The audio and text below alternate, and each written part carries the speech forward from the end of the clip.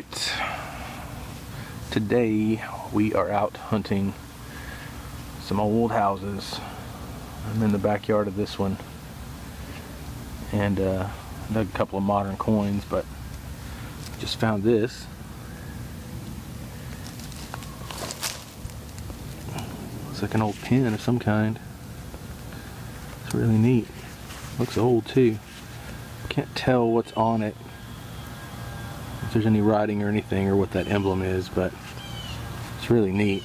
Hopefully I can find a word or some letters, maybe a patent date or something. But anyway, pretty cool first find there. I like that. It's neat. So maybe there's some more old stuff in the ground here. About to go find out. Alright, we're on a different spot now.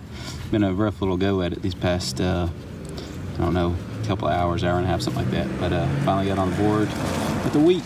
It is a 57D, I think, so it's pretty scuzzy looking, but I'll take it.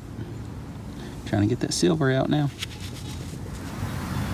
Alright, you guys, we are back at it on another house permission, and I just got my first coin here, and it is a Wheatie.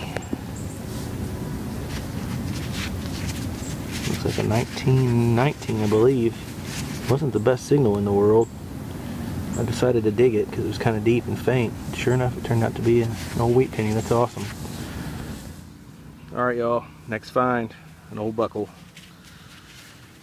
Not sure how old that is, maybe World War II era, but anyway, cool little find. It's got a patent date on the back there. I'll try to scrub that up and see what I can find on it, but anyway, just want to share that. Cool stuff. Alright, y'all, just got another relic, like an old little makeup compact little tin thing. Nothing inside of it, unfortunately, but still pretty cool. It shows there's some old stuff here, so I like it. Alright, well, you've got an update finally, about 3.5 hours into it. It's been struggling pretty much all day long to get on anything other than a few wheats here and there. I got a screaming little dime signal, like 80, 83, 82, about 4 inches down. Merc! 45, so finally got on the board. That's what we're after right there. We got a little bit of daylight left, so we're gonna hit it pretty hard until the sun goes down and hopefully pull some more of these out of the ground. If we do, we'll share them with you.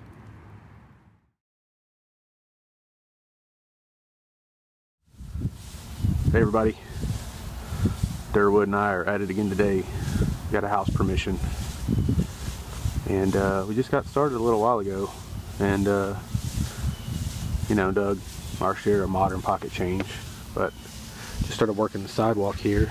Just got my first Wheatie.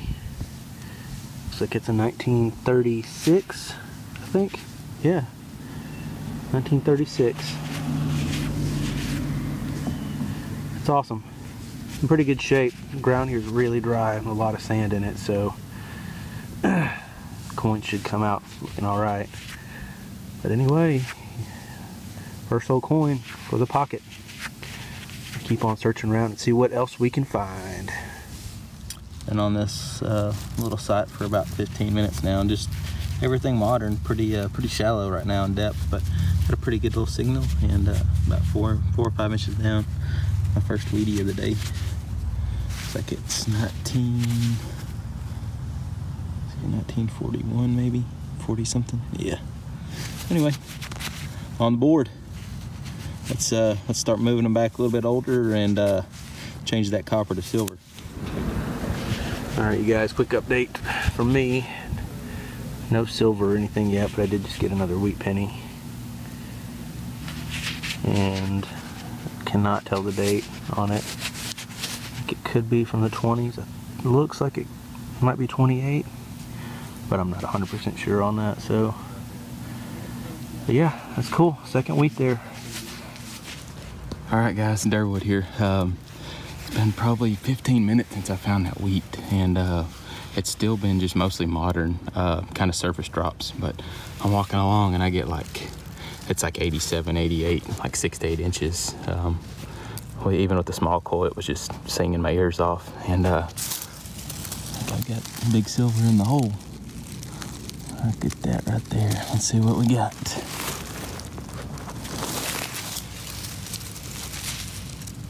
To Washington. All right. Let's see if we can get a date. Yep, that's it. 1949. Silver quarter, boys and girls. All right. Now that is what we are after. That is what we are after right there. All right, good deal. We got plenty of time left. Hopefully there's many more of these in the ground. If so, we're gonna get them out.